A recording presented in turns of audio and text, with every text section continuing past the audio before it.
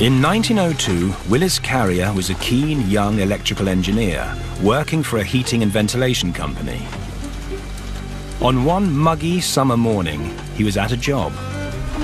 Carrier believed that you could do anything in life if you set your mind to it. He really believed in hard work.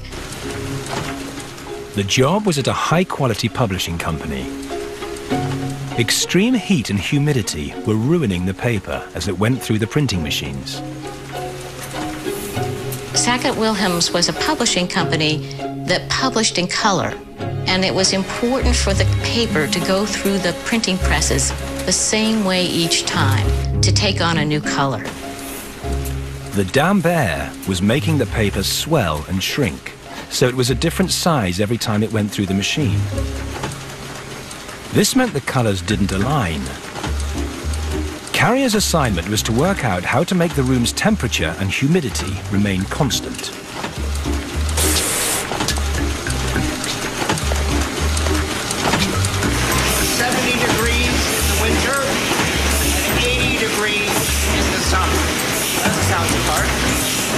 And a 55% humidity level at all times. Good luck.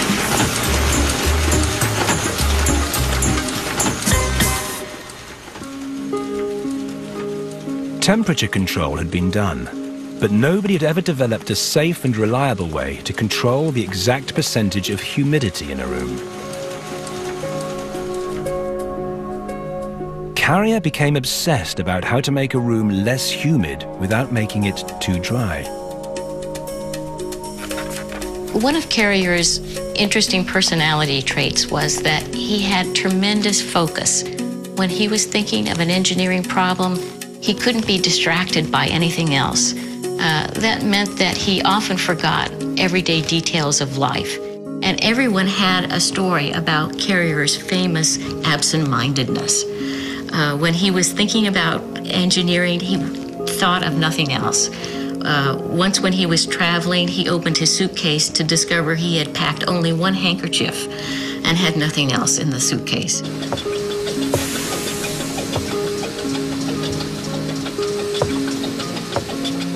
It was not until many weeks later, on the platform of a foggy train station, that answers began to surface.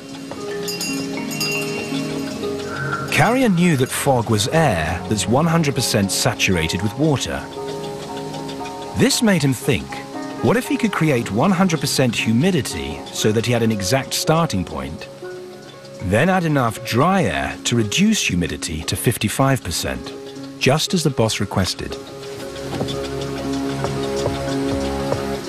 Carrier knew if he could recreate fog, he would have 100% saturated air. He would know precisely how much humidity he had, and he would have the basics to reproduce any relative humidity that he wanted. Carrier began to work on his theory. He built a box in which he could trap air and control what happened to it inside.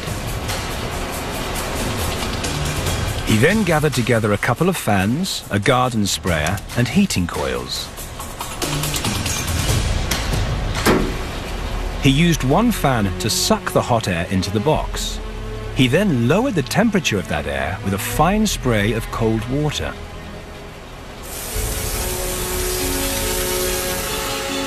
As the air passed through the water, it turned into fog. Carrier had now got 100% relative humidity. He then began reducing the level of humidity by adding a precise amount of dry air to the chamber, so as to reduce it to a relative humidity of 55%. Carrier then released that perfectly conditioned air into the printing room. His client was delighted with the result. Carrier's unique idea had created perfect temperature and humidity, the world's first air conditioner.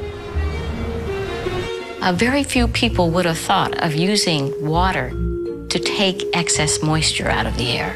Carrier perfected his contraption and obtained a patent in 1906. His invention revolutionized everything from textile factories to cinemas. Carrier reset our expectations about indoor comfort. We now expect to have wonderful weather every day, even if we have to stay inside to get it. He went on to form Carrier Engineering Corporation with 7 other young innovators. The result? An international company worth billions.